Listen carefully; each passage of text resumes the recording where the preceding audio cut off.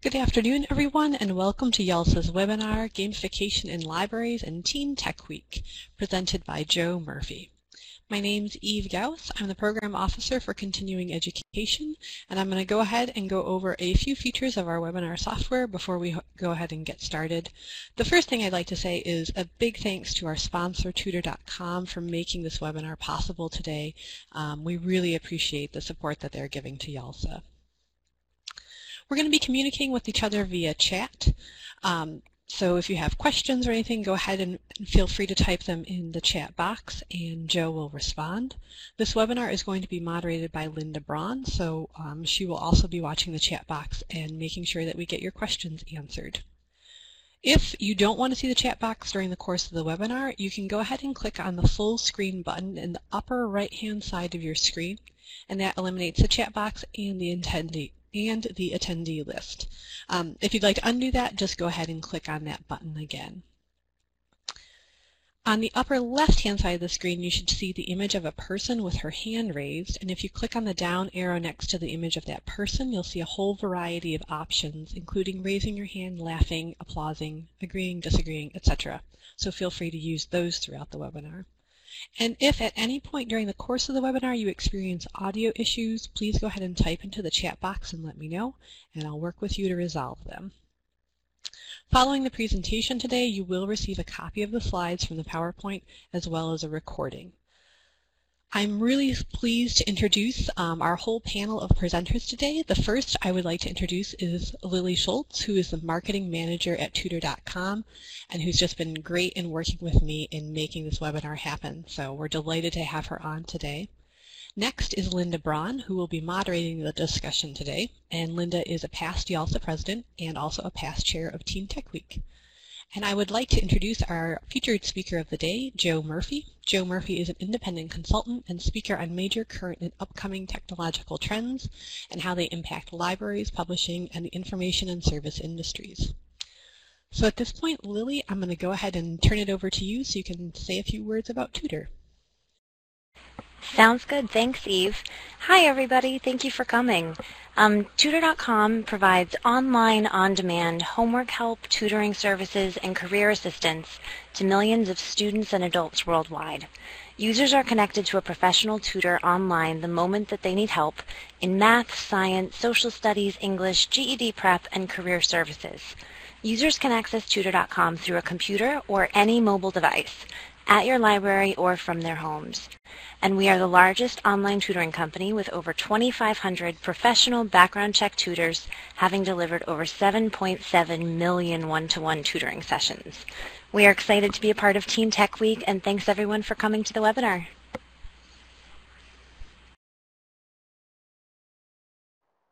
All right, I think that brings me up, and I'm Linda Braun, and I'm here to moderate, as Eve said, and I will also just say a few words about Teen Tech Week.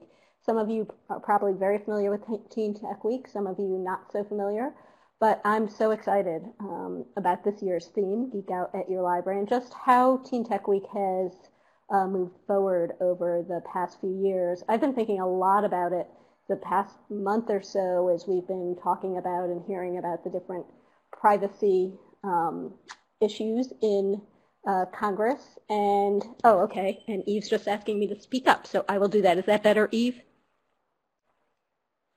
So I've been thinking a lot. Thanks. I've been thinking a lot about this as we've been looking at SOPA, the Online Privacy Acts in Congress. And one of the great things about Teen Tech Week is it celebrates the way that libraries can help teens and their families understand how to use technology safely and figure out the best way to set up their privacy settings on things like Facebook. And so it's just been great to see how we have moved forward over the past several years with Teen Tech Week and the importance of helping teens and those that work and live with them to understand all about technology. And gamification, which Joe will be talking about, is a key aspect of this, thinking about how technology can be used in your library with your teens, in gaming and in game-like activities in order to help teens understand and better use technology. So Joe, I will now turn it right over to you. Great, thank you so much. And actually, in reverse, I would like to say that everything you just mentioned is a really important and integral part of gamification itself. So the circle is complete. We have to make sure that we are leveraging all of the benefits of the things we're learning about in Teen Technology Week, like the ability and the importance of maintaining and controlling our privacy and access, etc. These are really core skills that will guide and define our success and the success of our end users throughout this. So Teen Tech Week's a great way and opportunity to really push and leverage all of the radically important skills and aspects of technological engagement, of which gamification can be a fun element. And thank you so much for Tutor.com for sponsoring this. You're great to work with, and I really appreciate the opportunity. And this is actually one of my first times working with YALSA at all, so I know that the young adult librarians that I know are always the best, most exciting, and most current, so I love being able to work with all of you guys.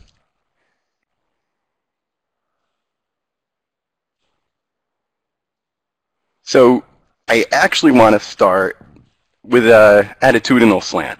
The most important thing for us to gain from a conversation about gamification is the importance and a ability to leverage the idea of having fun within our activities, not just when we're specifically designing technological services, but also in our approach to services, to workplaces, and to interacting with our end users. So as this picture reminds us, let's make sure that we're approaching it with the idea of fun and to internalize that fun within ourselves and thus let it be expressed within our workplaces so that ultimately the services we design will in fact have that priority of fun for all of our end users. And as a note, this picture was something I came across on Pinterest, and I think that the way that we're starting to engage technologies such as Pinterest actually are including aspects of gamification itself. And on that same theme, I took a quick screenshot of a search of the term gamification within Pinterest, and this alone shows the really wide array of potential applications and conceptions of gamification. Now, we see it's illustrated in everything from literal technologies here to iconography that demonstrates how to gamify interactions with real life, to maps, and, of course, to a nice resource about gamification, which I highly recommend, which I'll come back to in a second. So as a basic introduction, when we're trying to think about what gamification is, step back and read this quote from a famous philosopher, that we are never more human than when we play. It's the truest expression of our creativity and our interactivity.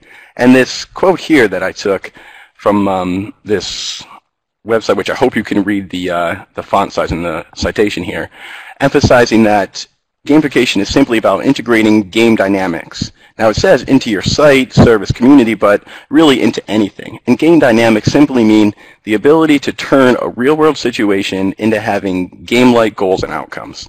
Whether it's content, campaigns, services, anything at all with the ultimate goal of driving participation, harnessing attention, being able to hold on to and enhance the interactivity and two-way street of attention, and drive participation and engagement through it. And as Jane McGonigal says, gaming is fundamentally a part of being human. Now, the reason I mentioned Jane's quote here at the bottom is because she is one of the most fabulous authors about this topic, and the book which I included on the previous slide was actually by her. Now, that article which I linked to there under her quote actually has a, I would highly recommend it, but it's hard to search for because the author of the interview actually misspells her name. So if you want to hear a little bit more information in depth, check out her starting with this interview, check out her book, anything she's done. I think last year she was probably the biggest name in gamification, and not just in video games or online interaction, but also with libraries. She's worked very closely with libraries on some fun projects. And this is her book, which I highly recommend because she talks about not just how to gamify activities, but what the real benefits for education, for people, and for society are within the idea of being able to apply gaming to real life, to solving problems, to developing skills, and to expanding attention-grabbing interactive elements. Now, claiming it's beneficial because it's fun is only the surface. The really important aspects of this is that as much current resource has shown, engaging gamification can actually increase and improve and expand several real-world skills that tie directly to library outcomes. For instance, the more experience we have with gaming, the higher our resilience to future challenges becomes, as does simple and complex problem solving and the ability to approach challenges with a positive attitude, all of which, of course, help in education, research, and life. Now, this, again, was a quote from Jane McGonigal, so if you're going to look for more resources, make sure you check out what she has to say. And, of course, gamification actually helps us reach a lot of the competencies provided by YALSA itself. I listed here some of the outcomes under Area 2 knowledge of the client group in which I think it directly applies, in helping to be familiar with the developmental needs and using the appropriate resources and services with our end user group. We know that gaming is very popular across most demographics of young adults, and we know that we can help reach them, help improve their interaction with libraries, and help improve their interaction with content if we're able to leverage the technologies that are important to them and that work with them within their developmental stages. And also, of course, the aim here is to keep up to date with the pop culture of gaming and the trend and relevancy of gamification and the related technological advances within this, and also as they apply a little wider to all of technological interaction with young adults.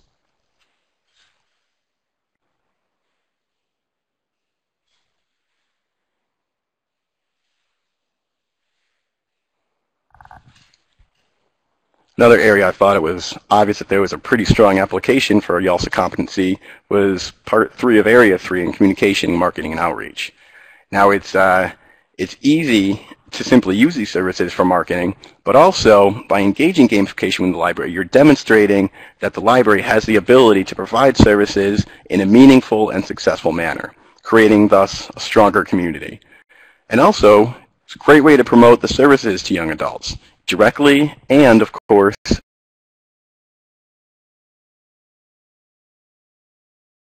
end user parents.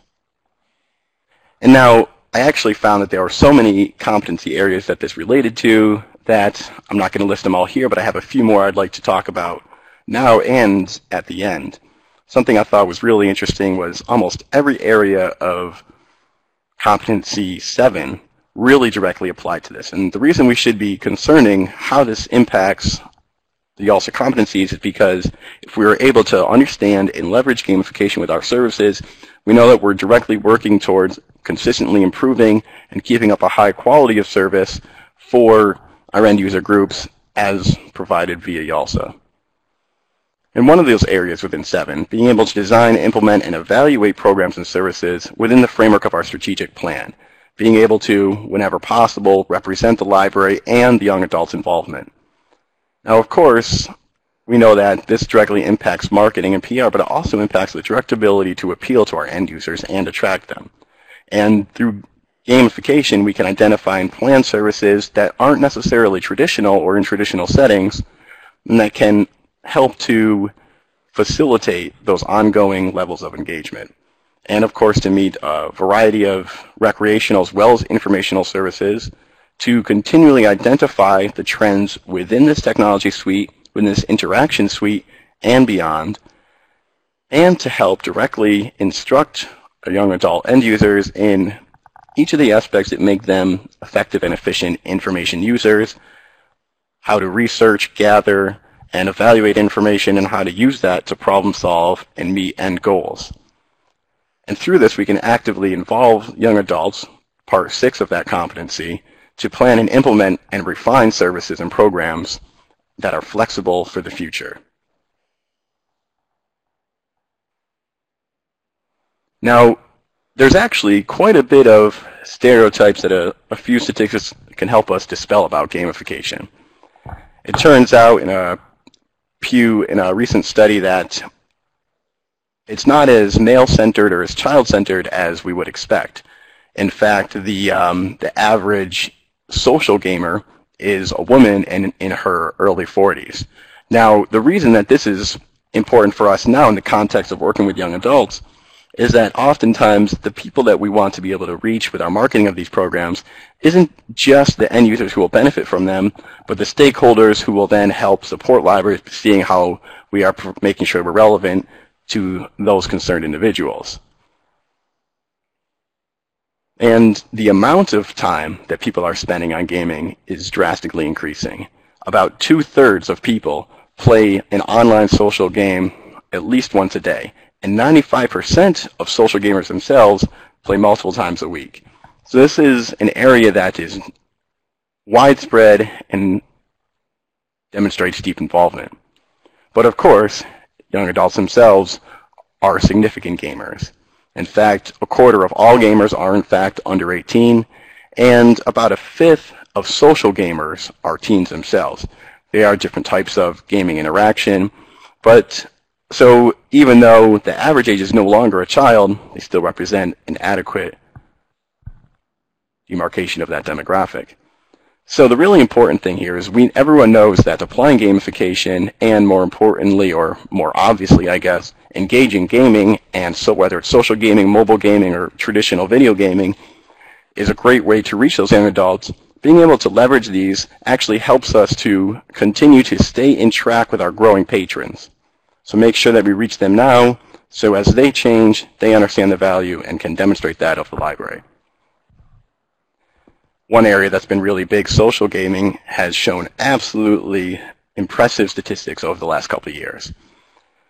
1 in 5 Americans, actually over the age of 6, has reportedly played at least one social online game, and that about 1/10 of them have spent money within those games, which have created entire industries within them, showing over $2 billion in revenue over the last year, and that's projected to grow over the next year.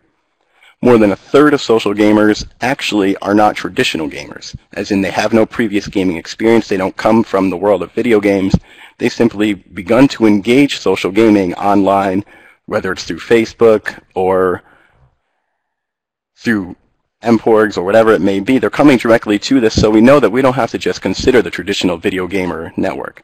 And of course, Facebook continues to dominate the world of social gaming. And these statistics are a really interesting way to illustrate that. I found this infographic to be actually a bit stunning, not only because that Zynga specifically, with its multiple popular games, has over 60 million active users every day and 230 million monthly users, but also that they report having 38,000 virtual items created within their games every second.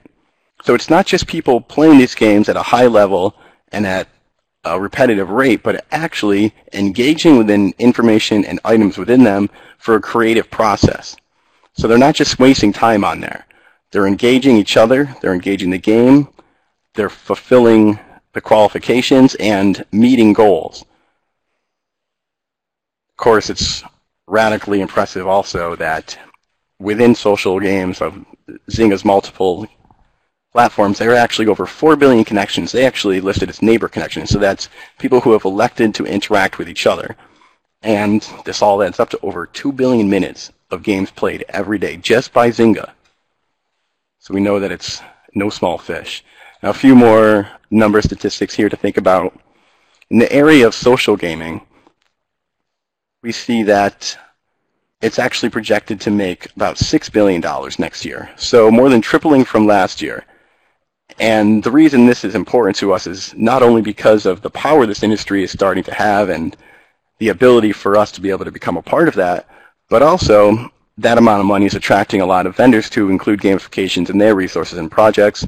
So ultimately, it's filtering down to libraries anyways. So whether or not we provide gamification in our services, we're going to have to start interacting with providing resources and services that already have gamification elements in them. So we need to make sure that we are ahead of the curve in being able to meet exactly those goals, being familiar with them, understanding what it means for end users, understanding how to engage it as people, as library consumers, and as library professionals, so that when we do develop services, when we do market platforms, we know exactly what it will mean for the end user and know how to strategically apply those. And then there's an area a little bit more closer to my heart just because I recently wrote a book about location-aware social networks, but something I thought was really interesting was the huge growth of Foursquare in the last couple of years introduced an element of gaming to your interaction with physical places, including libraries. The reason I thought this is really interesting is because it brought the idea of location-based gaming into an actionable world that provided lots of service opportunities for all sorts of businesses, libraries, publishers, anything that has a place relevance.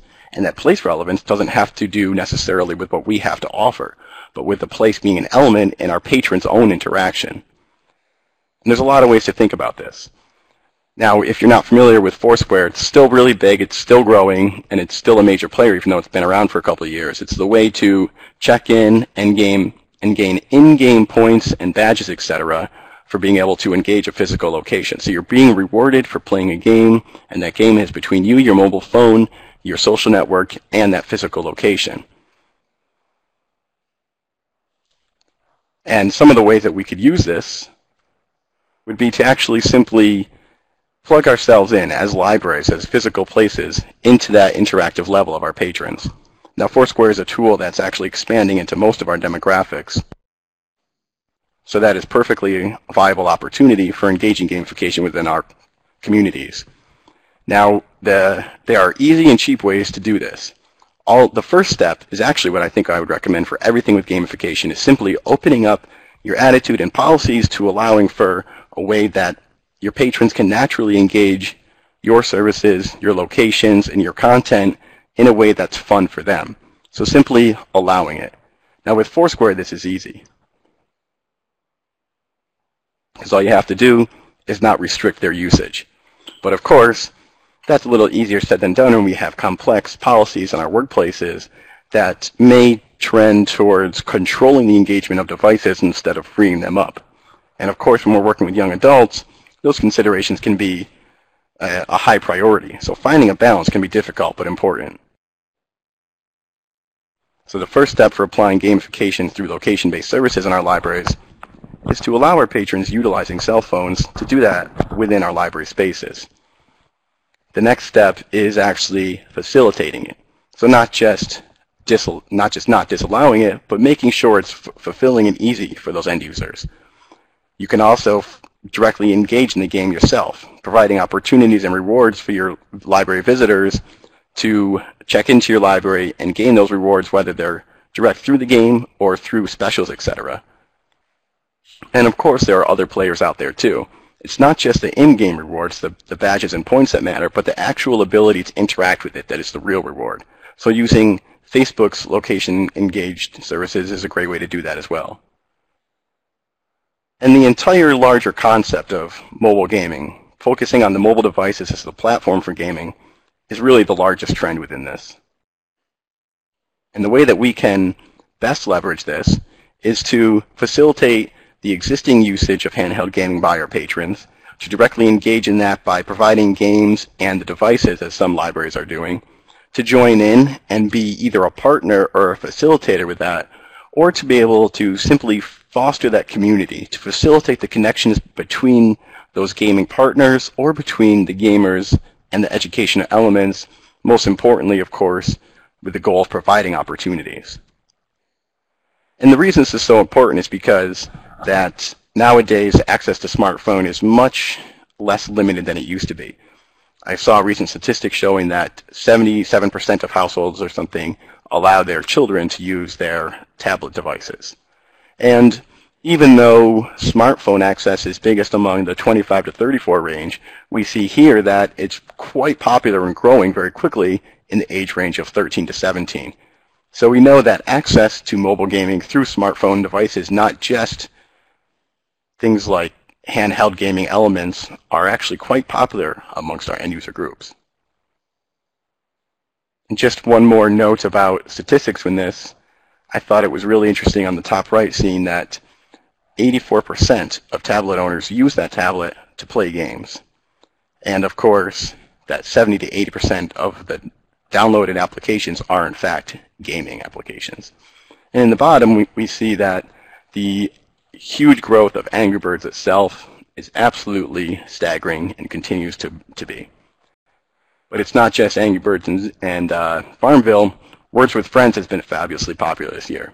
And it's even elicited some comical drama on the celebrity stage when Alec Baldwin got kicked off a plane because he refused to stop playing Words with Friends on a smartphone. It can be that addictive and that fun that people can risk such trouble for it. And then levels of engagement are absolutely astounding. So thinking about if this many people are using their mobile devices to play a game based on having word knowledge and cleverly apply that terminology, it's a great thing that we can think about to facilitate within our own libraries. You can actually leverage this. You can harness this by providing this educational opportunity.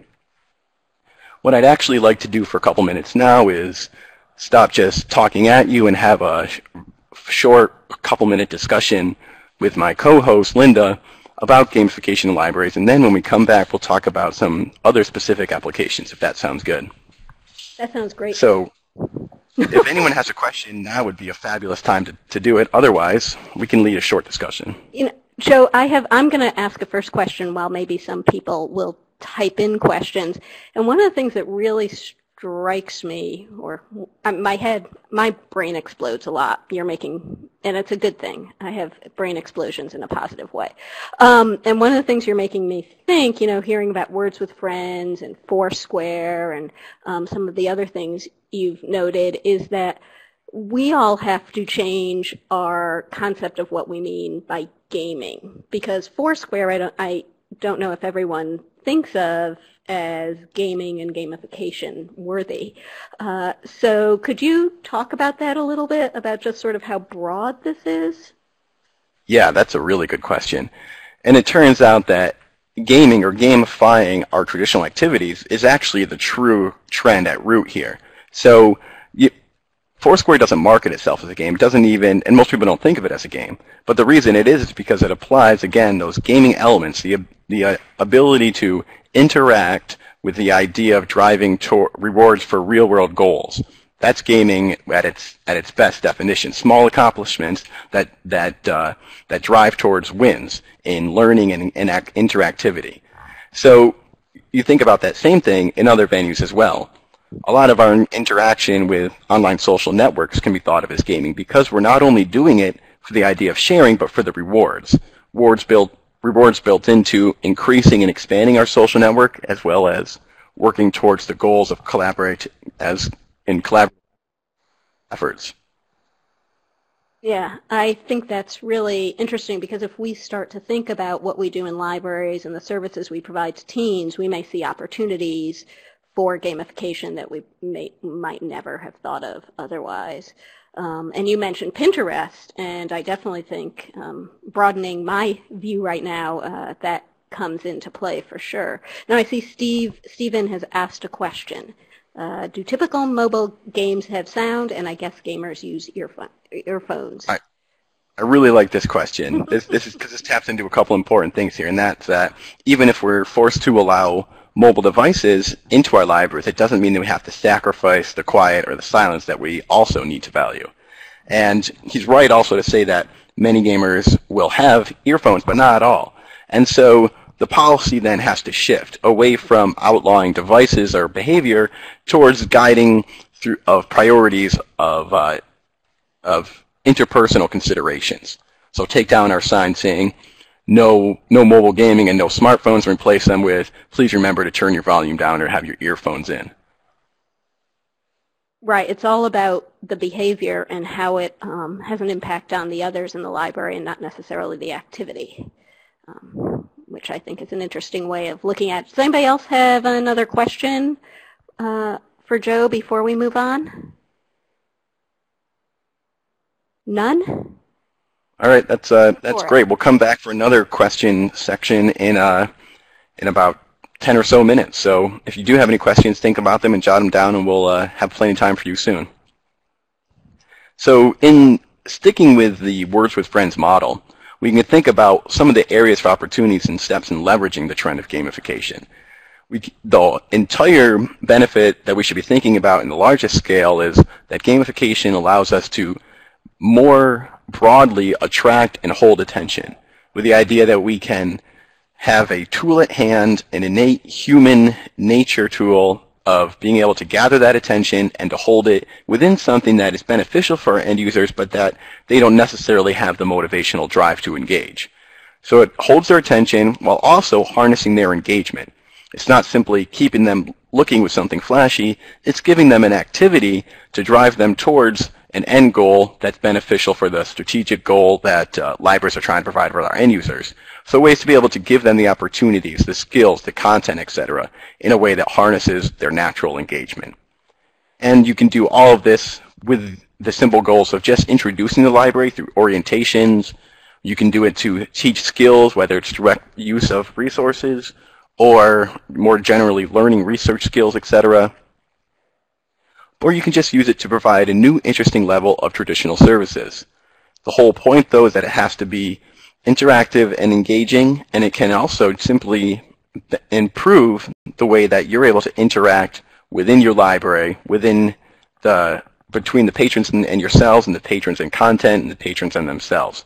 So then, simply using the idea, the concept of providing gaming elements to enhance everything that the library does. What gamification really means is turning the real world into a game with its own goals of whether it's learning or fun by having small steps that drive towards that. And one of my favorite examples of gamification in libraries was the recent New York Public Library experiment where they actually ran a game again developed by Jane McGonigal called Find the Future. And what they did is they hosted a night-long event at the main building of the New York Public Library, which was interactive and created an experience to actually tie into their centennial, so it was already tied into an existing program. And what they did is they hosted an adventure-themed game, which was tied also into an online version of the game called Find the Future. And it combines real-world missions with virtual clues within the library.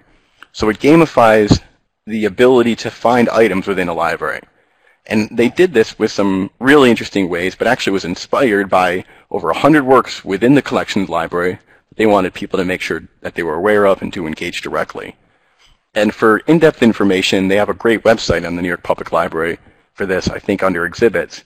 But some of the details that I thought were interesting was the developer of this, McGonigal, said that the game was designed to empower the young people to find their own futures. And then doing this by bringing them face-to-face with the objects in the library, the writings and objects of people who made an extraordinary difference. And this happened last May, I believe, and it also was tied into a Write All Night event. And so the people who participated explored the building using their mobile devices and following clues. So these clues led them to be able to engage different items and then not just find them, but actually engage the educational element of them. So after you found each object, which included things like a copy of the Declaration of Independence, every player would write a short essay inspired by the quest. So they would, for instance, write,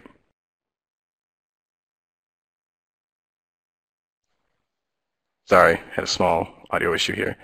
So, and at the end, what they would do is they would take all these writings and kind of create a collaborative book about it. So you had then a piece, an educational item developed by being able to interact with the contents of the library that then was able to help other people.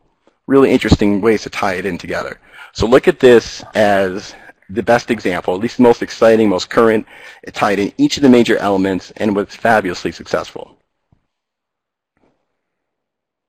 This was a screenshot of the web page of it, and they did a great job of including the online element too. And there's a really nice introductory video here if you want to watch the trailer for a bit more of a spiel. And they showed here that to play, you only needed the app, because it was mobile-driven, yourself at the library, and the artifacts and writing that you've done from it. And then another library example that was really untraditional, actually, that impressed me was a local library I visited, the Fayetteville Free Library, created a space, an innovation space called the Fab Lab.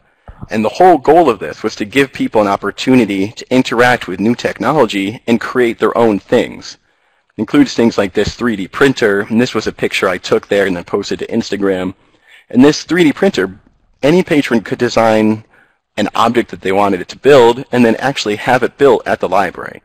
So they're able to then have fun with the technology in a way that gives them an expression, a self-reward of artistic creation. It could even be a very practical creation, and brought them through the steps of learning the technologies with their own goal in mind.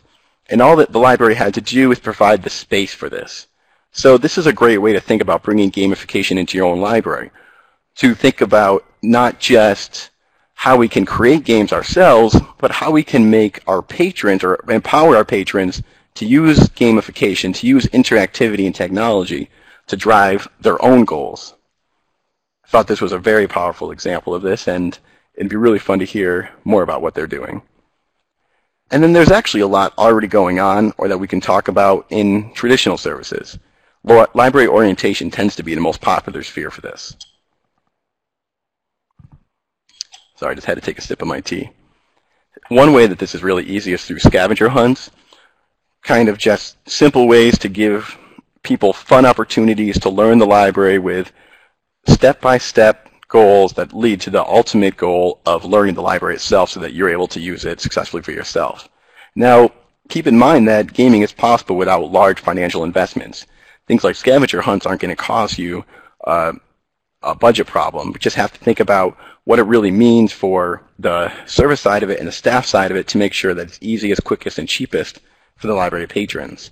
And of course, you can make learning online resources just as fun as learning library resources based in print or the physical library.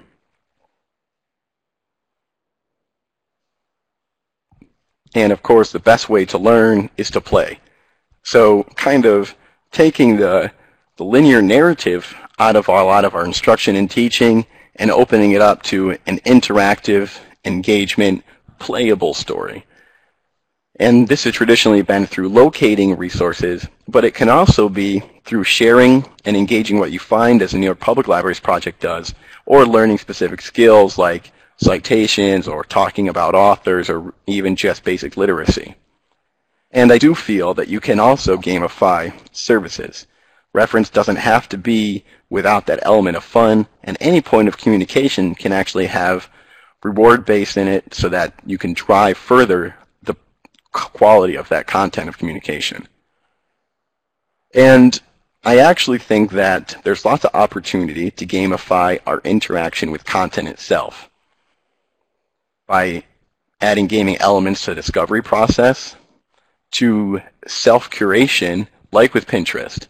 So if you make it fun and rewarding to be able to discover content of relevance to the patrons and give them a way to interact and share with it, like Pinterest does, in a way that can be rewarding on a social sphere, then you've all of a sudden entered gaming qualities into their discovery process. And then there's things like interactive ebooks, which simply by putting yourself or your patrons or any community group into the books themselves, they all of a sudden have a fun, reward-based motivation for engaging that content. And one of the easiest ways to do almost all of those things is with QR codes.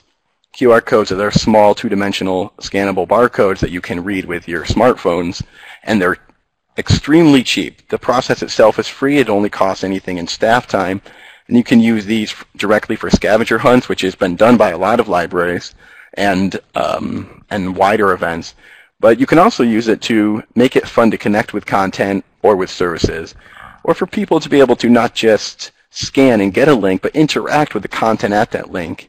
So you're providing access, but also the ability to interact and share wider. It also puts, in a really easy and cheap manner, your mobile users into that gaming layer for your library and to actually make mobile their experience in the library. Most importantly, you're taking the static walls or shelves of your library and turning them into an interactive experiment that the people themselves can have with their library experience.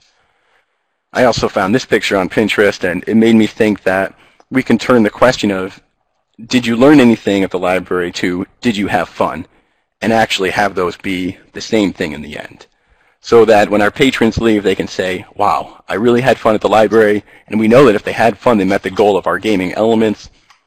And we can look at wider examples across many industries about how to do this, but the real important thing for us to keep in mind is that we can make small accomplishments that drive towards learning at the library easy and fun.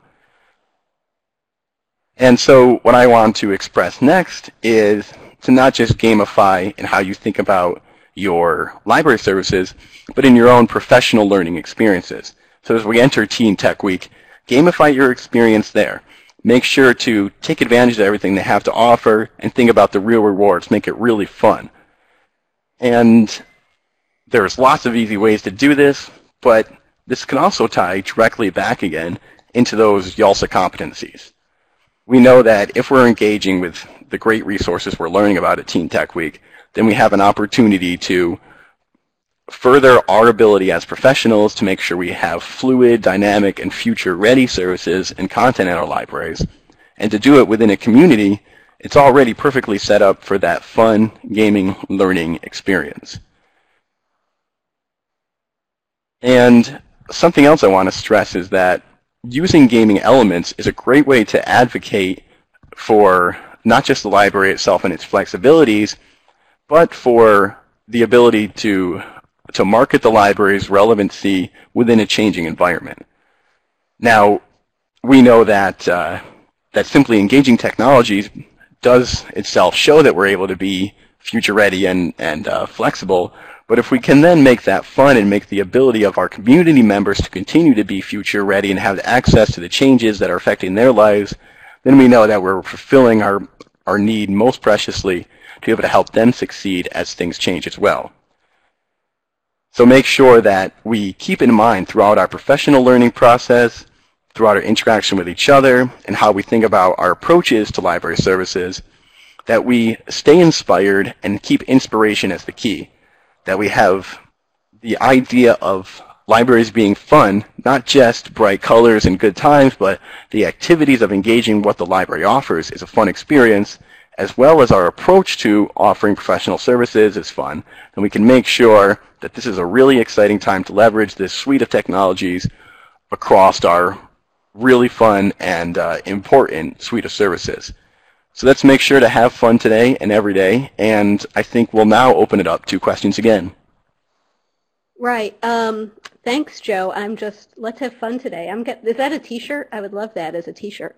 So yeah, if people have questions, and I was also going to ask that if you have ideas, so you don't have to just type in questions. If you have an idea from what Joe said, something you might do during Teen Tech Week or after Teen Tech Week, that would be great as well. And I know that Linda is typing, and while she's typing, I'll start off with a question, and it goes back to something that I'm always thinking about and wondering about, and that is how I know many teen librarians who are very interested in bringing gaming and gamification into their libraries, but they struggle with making the sell to administrators or colleagues.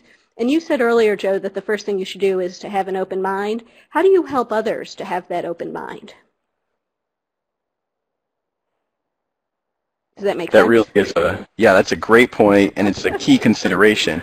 And it's not always just as fun as saying, no, don't worry, this will be beneficial, but turning again their interaction and their priorities into the same language of gaming elements, and then you can turn around and have that feedback down the pike. But being able to sell gaming, think about more widely how it answers strategic goals of the library itself. So look at your strategic plan and find out where increasing gaming elements within your services would help meet those, and keep that as a priority when you're making those arguments, because anything the administrator is going to do has to be in line with those long-term goals. And also when you're creating those long-term goals, make sure that you have gaming elements set in place for meeting those itself, because gamification isn't just a technology trend, it's a really successful and immediate way to meet your goals. Great.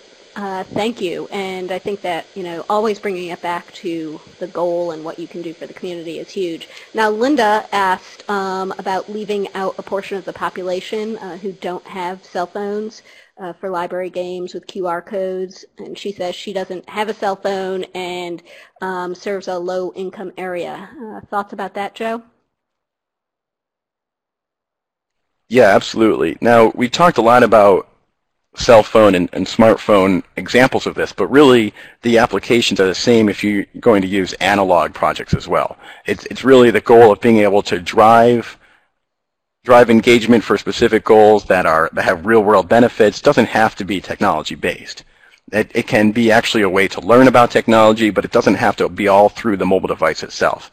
There are a lot of libraries that are offering not just video games, but board games, etc., being able to simply gamify your interaction with patrons. So whatever is appropriate for your end user group as far as what they have access to and be able to close your local digital divides or be able to skirt the issue itself, the gaming elements are not in fact technologically, they're not only limited to our technology plans, but they really should be all with the same goal of education or meeting our goals of providing these quality services, and it's okay that those can be, even though this is Teen Tech Week, it's okay that those can be towards learning whatever is appropriate. That appropriate level of technology can simply be analog interaction for sure. That's definitely a good way to look at it. And I have a question. I know several people are typing, but I'm wondering if we could have people raise their hand, and Eve mentioned at the very beginning of this that there was a hand-raising tool. So up in the top left, you should see a hand. If you raise your hand, if you are a gamer. So do you play games of any kind, from Foursquare to RuneScape to whatever? They've all gone out of my head. But raise your hand if you are a gamer, and we'll get a count of those.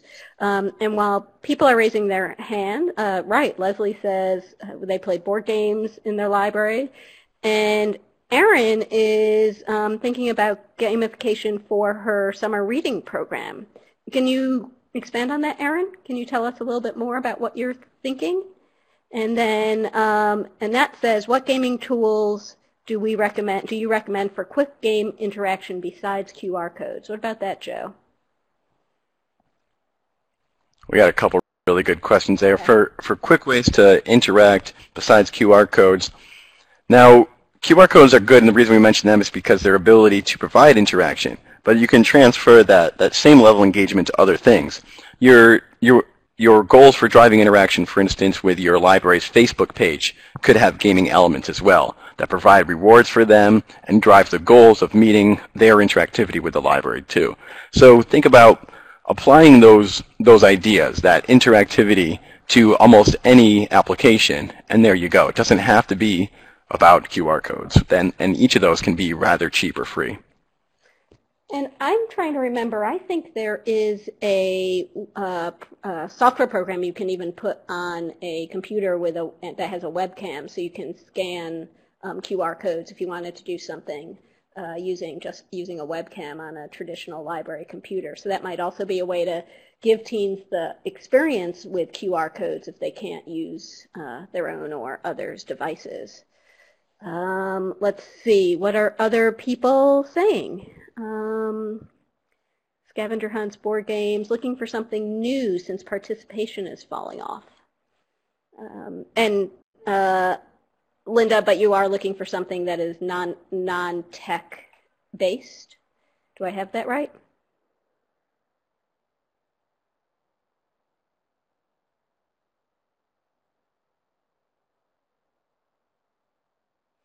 That's true, Erin, about reading a certain amount of books. It is like unlocking achievement. And just to do a little buzz, and that Joe, go ahead, just do a little press for YALSA. YALSA is working on a badges project that they're presenting tomorrow at the Digital Media and Learning Conference. So hopefully YALSA will have something in that way too. So Joe, what were you going to say about unlocking badges and reading? I was going to say that that's a brilliant idea. what so many of these resources do is reward you with something as simple as a badge for your online engagement with something you're already doing in the real world, like reading. So your library can simply hand out a badge. That'd be great. It doesn't have to be a badge. It can be a reward, it can be a gift, or it can be the physical representation of an online badge, and to keep that theme. So that's a great way to skirt the technology, but to keep the same goal. And you know, thinking about Pinterest, I mean, if the library has computers where teens can log into Pinterest at the library, they can have a collaborative Pinterest board where everyone's putting up the books that they read and talking about them, and you can still see who's reading what books and how many books different kids are reading. So that also is just adding to that, can be a really good way to get that involvement and energy going.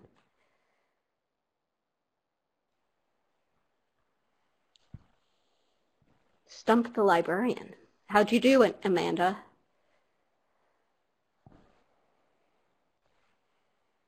Oh, and I know a library that did a physics program where they did do an Angry Birds for real.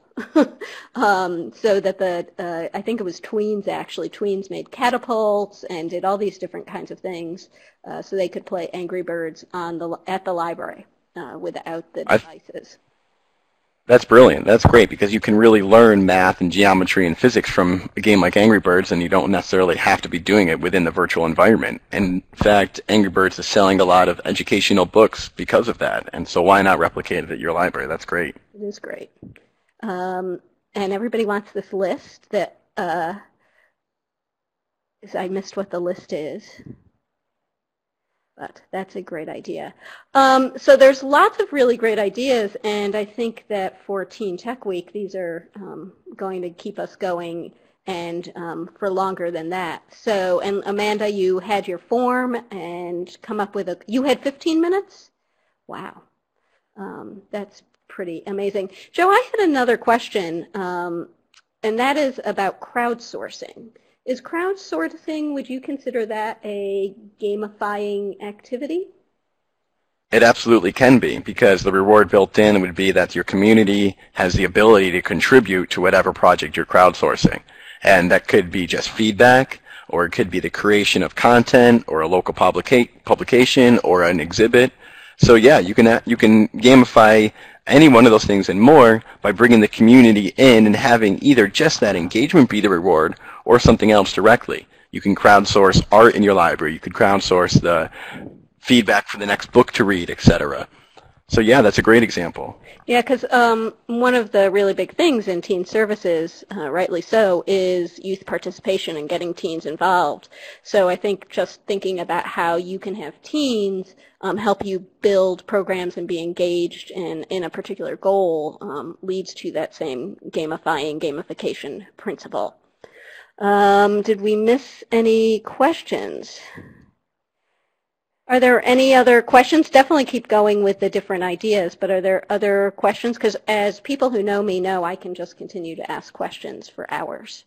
So I don't want to I want to make sure that everybody else gets a chance to ask.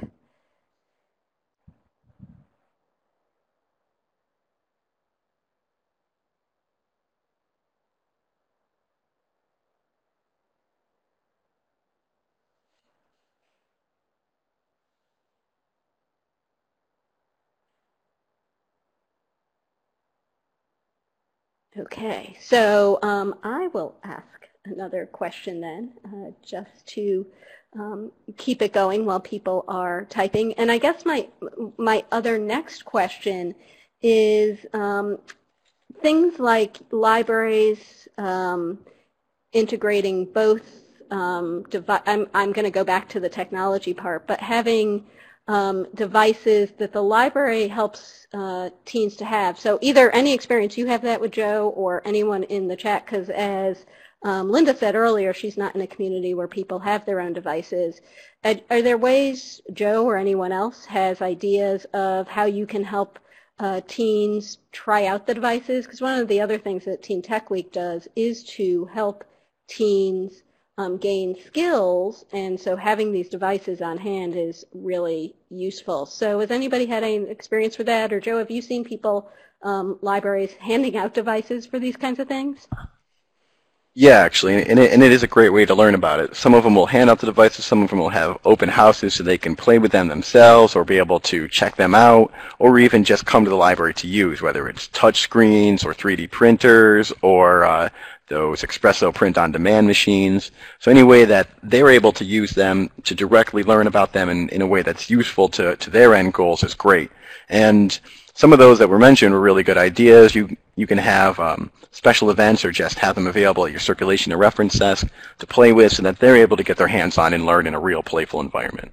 Yeah, and Erin just said she's about to have an e-reader petting zoo for alongside a retro gaming program. So Erin, I want you to tell us more about that too.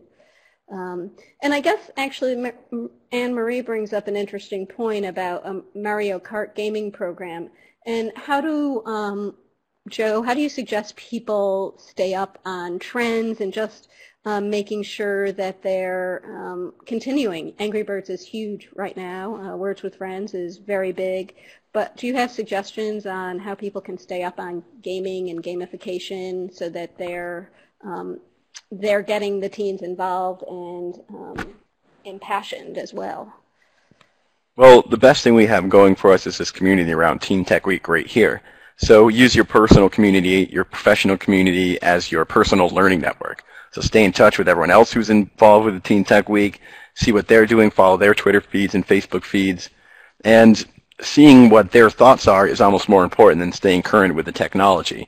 Or you can simply watch what's going on in the gaming industry or the technological industry and see how that might filter down to fund service opportunities that for you yourself. Anyone else have ideas for staying current with gaming and tech? Yeah, Twitter is it for me. That's how I find everything I know in the world is on Twitter. But I think that, keeping up with each other is a great idea. And if you haven't been using the Teen Tech Week Ning, that's a really great resource. And I just also wanted to mention that last weekend, Sarah Ludwig, who is the chair of this year's Teen Tech Week committee, started a Teen Tech Week Pinterest board. And if anybody wants to add that, some of the things you guys are talking about here are related to the activities you're planning or ideas you have, getting photos and images and comments and discussion about what you're planning there is a great thing to do too. Anybody have ways that they keep up with the tech, with what's going on with gaming and gamification?